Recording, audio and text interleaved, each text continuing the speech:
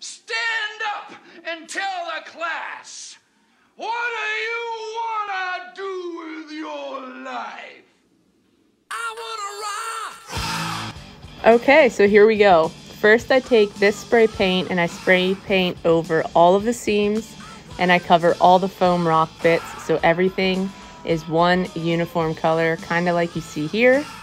And then I take a darker color like this matte coffee bean, and I just kind of spray it into the creases in the deep parts of the rock to give it a little bit more depth. It really makes your painting a little bit quicker in the long run.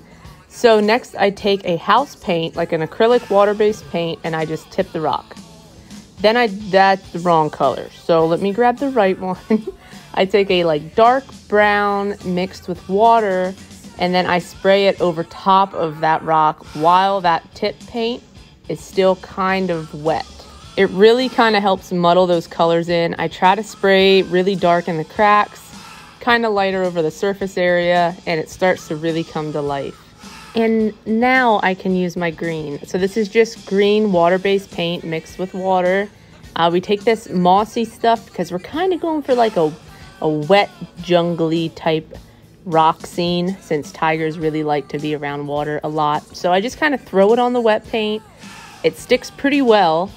I go back in there and kind of touch up different areas with that water-based paint that might need a little extra. It really also kind of helps to lock in the moss. Another thing is this matte clear.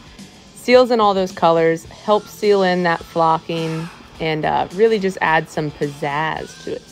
The customer wanted just a clean rock base, and I think it turned out pretty nice.